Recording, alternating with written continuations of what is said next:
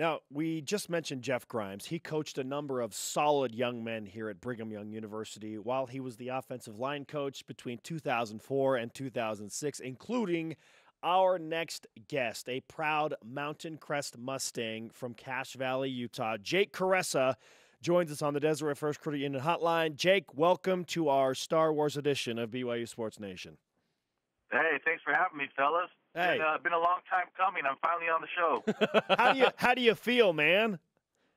Man, it's way better than I thought it was going to be. Internal satisfaction, man. I appreciate you guys having me on. Well, thanks for coming on. It was great to talk to you, Jake. I'm just kidding. All right, man. See you guys at the next game. Are you seeing Star Wars this weekend or next week? You need to give more options. Not everyone's into Star Wars. Wait, so that was one of the things about coming on the show, is that you would talk about Star Wars. I thought we talked about this. Yeah, no, I'm not much of a Star Wars guy. I think I've seen most of the movies, but I don't have plans to make sure that I see it anytime soon.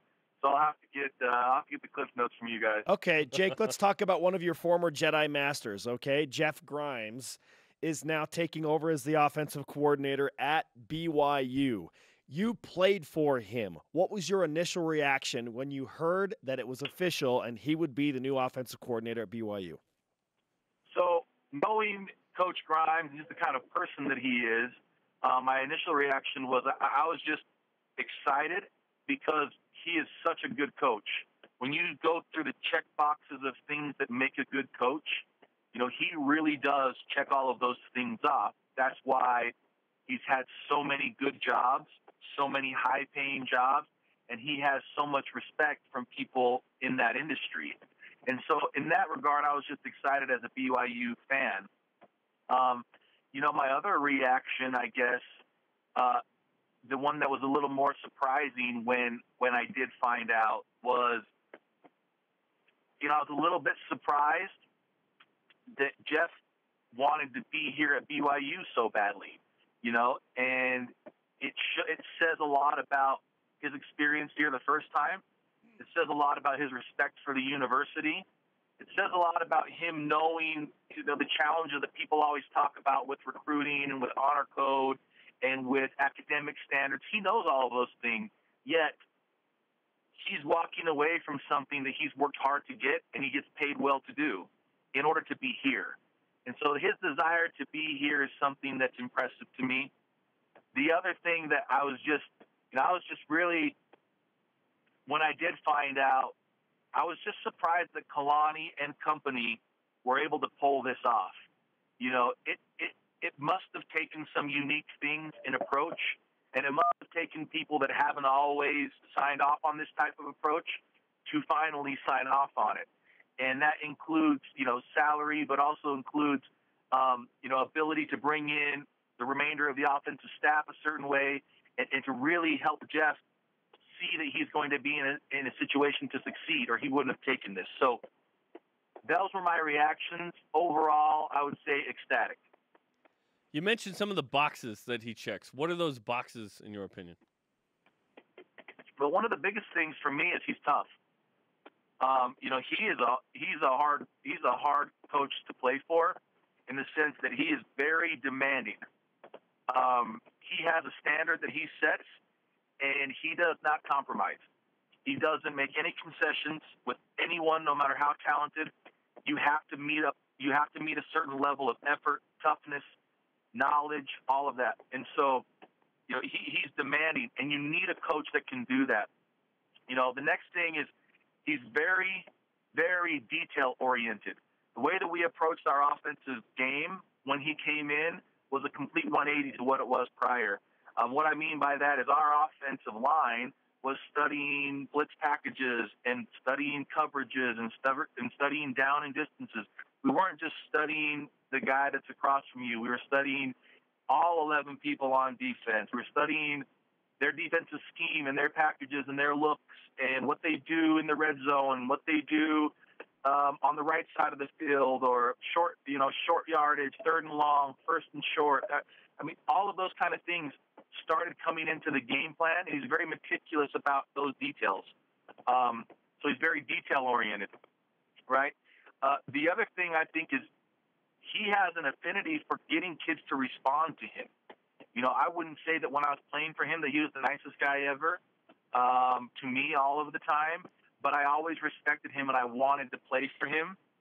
He was able to take things that need to be done for a successful offense and get kids to understand it. And I think that was missing last year. I think there were people that were really, really smart and people that know as much about offense as you could possibly know. But how much of that knowledge was passed along to the kids in a way that they could execute it? And that's something that takes time, and it takes time to learn that skill set. So even though Jeff Grimes has never officially called plays with the title of being the offensive coordinator, he has a track record of teaching kids how to do the things that he wants them to do. And that's going to go a long ways. BYU offensive lineman from 2003 to 2006, Jake? I'm trying to get the specific years down. Yeah, 2003, 4, 5, and 6. Okay. Yep. All right. It's hard to believe that we were both in school at that time, man. It's been a long time. Dang, I didn't know I was as old as you guys. You're old. You're a little bit older. I am. It's all good. You only get better with age, Jake. We're finding that out right now, which is why we wanted to have you on the program today. You brought up the fact that he has not been the official play caller as the offensive coordinator in a major college football program. How much does that concern you, or should it concern BYU fans? I think I think it's valid to be concerned a little bit. It means that it's a little bit unproven. I also think the people that are the most concerned about this are the people that know the least about how an offense is put together. And what I mean by that is he's been the run game coordinator at multiple schools. He's been involved in calling plays, executing plays, and implementing game plans at a really, really high level. And so it's not just the offensive coordinator. The offensive coordinator ultimately has, let's say he has 25 plays to choose from, right? And in a game, and depending on situation, he ultimately says, I'm going to call play number 10 instead of play number 2, right? Just to make it kind of simple. I'm going to call this play as opposed to this play. But there's a staff that puts those plays together. There's a staff that game plans and says, we're going to call these type of plays against these type of defenses. We've decided based on studying, we're going to call these type of plays and these type of scenarios. There is no one available on the market or not on the market that has more experience doing that than Jeff Grimes. Now, that last little 10% is something that maybe he doesn't have as much experience doing. But the guys that have proven experience in that last 10%, those are guys like Matt Canada that make $1.2 million a year. We're not in the market for guys like that, right?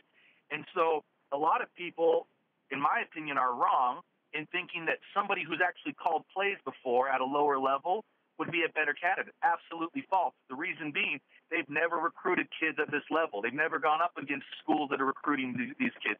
They've never played in front of 60,000 people. They've never dealt with the media that happens at a school like this. I mean, look at what's happened the last few days with Jeff Grimes. And when you're coming from a lower level and you're the kind of person, there's a reason offensive coordinator at an FCS school or at a junior college or somewhere makes the kind of money that they make, and that Jeff Grimes makes the kind of money that he makes. As far as the gap to cover for inexperience, he has the smallest gap of anyone that we even had a chance of getting, and a lot of them think we had a chance to get him.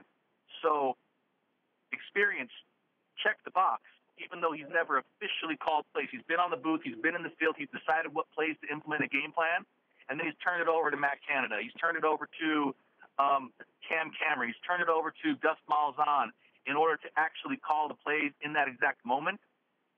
Also, he's received ringing endorsements from those people, proven play callers, proven head coaches, saying he's ready to call those plays. He's more than ready, and he's been ready.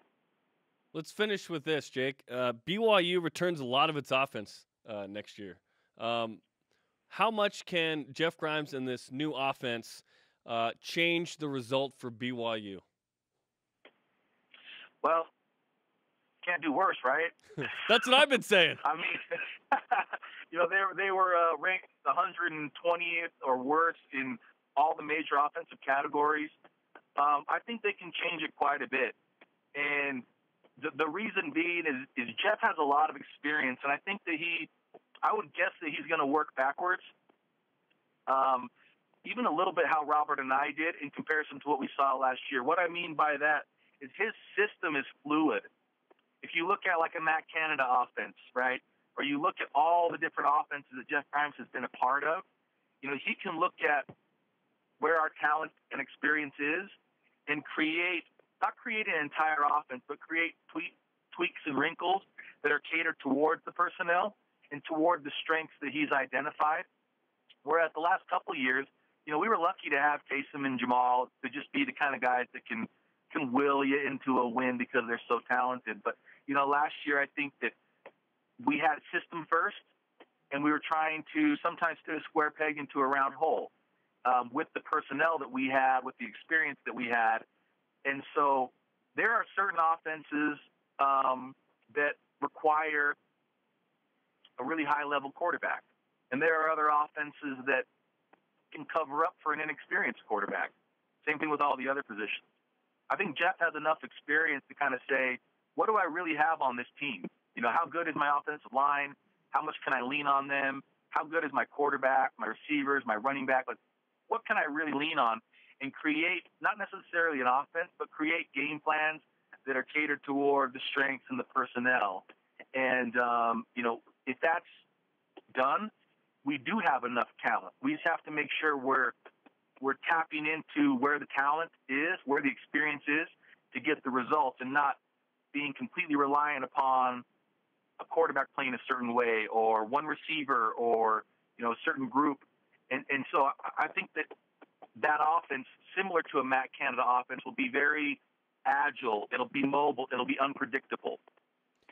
Jake Kuresa with us on BYU Sports Nation. Jake, I hope that the long wait was worth the wait, man. I hope it was worth all of the hype.